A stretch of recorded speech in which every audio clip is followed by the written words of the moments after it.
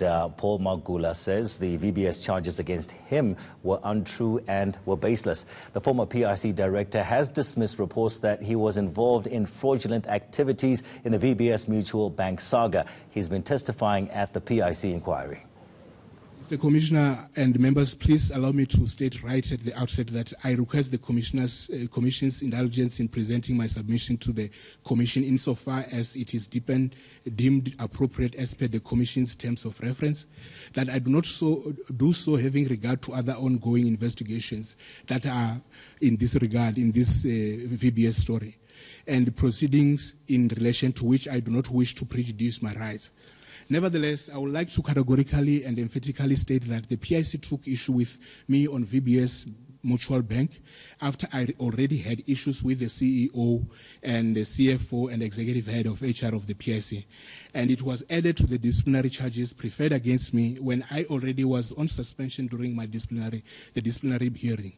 It is undeniable fact that I was a board member at VBS Mutual Bank for a period as a shareholder representative of the PIC when the bank began to have problems. I am aware that there are ongoing criminal investigations by the South African Police Special Investigative Units, and they are at an advanced stage to bring the facts to the fore. I want to use this opportunity to clear my name and on issues that were reported in the media. As a former board member of VBS Mutual Bank representing PIC, I take responsibility that what happened to at the bank was wrong.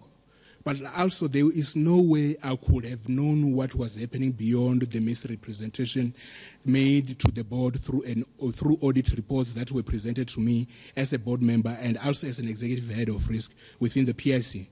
For example, the board will be provided with board packs that will provide the status report of an organization, both operationally and financially. There had always been commentary from management that all is fine and that it's as it is. Periodically, both auditors, that is internal audit, and external auditors will provide that all is well. It is public knowledge that the same reports that were presented to the board were reports presented to the South African Reserve Bank, the bank's regulatory authority, with representation which turned out in the end to be false. I have never participated in any illegal fraudulent activities during my tenure as a VBS board member. Some of the things like fictitious deposit, fraudulent withdrawals, bribes, etc., that are said to have happened at VBS, I got to know them about when I went before the Prudential Authority's forensic investigators. I'm willing and ready to subject myself and cooperate with the law enforcement agencies.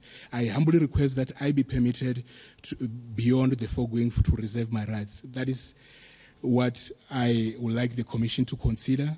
And I should add that now, I will also add that I have referred a dispute for my unfair dismissal from PIC to the CCMA. Magula says the PIC lost between 400 to 500 million rand in the VBS saga. One question, what is the extent of the loss suffered by the PIC from the VBS saga?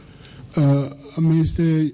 Commissioner, PIC advanced 300 million and also let's say 350 million plus approximately 100 to 150 million. So we're talking about 500 million if I stand to be corrected. So there was, because there were some rights issues that were done continually, which spoke to that recapitalization of the bank. Yes.